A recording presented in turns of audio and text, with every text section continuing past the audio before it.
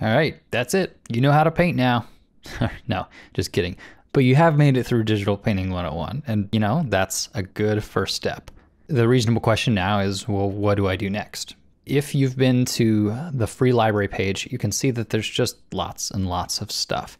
Yes, it is in order, but if you start from the beginning, the next section that you're going to hit here are traditional drawing techniques. So I've just gone through all these specific ways we're going to be using Photoshop, and then we're going to totally change tack and talk about pencils and erasers and stuff. And this has to do with that dichotomy we have between art skills and software skills. And because I've never met you, I don't actually know where you lie on this spectrum. For some people already have art skills, and for you, I might actually suggest skipping sections 2 and 3 and 4 and 5. What you want to do is go straight down here to making the switch to digital tools. Specifically, I want to call your attention to the Let's Paint series. On the front page of the website, these are called process demonstrations, and they involve painting super basic things like spatulas and tea kettles. So you might say, why would I want to paint a spatula? The reason I picked this is just because it is a basic object sitting on a flat background. But when we look back here, you can see there's a bunch of these things.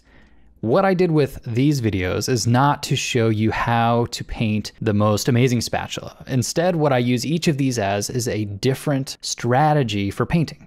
Because I've already shown you the basic tools we're going to use, and you may or may not already have art skills.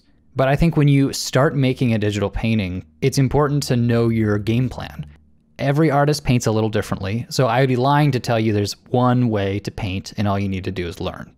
But the idea with these videos here is to see some high-level overviews of what making paintings can look like. Each one is different, and they're different on purpose. What they don't do is get into the really specific nitty-gritty tools. But I encourage you to watch these before you start watching the more specific tool videos. So let's say you've watched all these, you're feeling like you have a general grasp of what digital painting looks like at a high level. Then you go back to the free library, and then get into really specific stuff. Things like opacity versus flow, smudge tool blending. I've kept each of these techniques in their own 5-minute video, and I've really done my best to make each one clear and concise. So at this point, I'd suggest you either check out chapters 2, 3, 4, 5, and 6 to learn about traditional drawing techniques, because art skills, they really are crucial. Or if you're feeling comfortable with your art skills, check out the process demonstrations, the Let's Paint videos, and start learning about that painting strategy. So have fun, and I'll see you in the next video. Thanks for coming to the site, guys.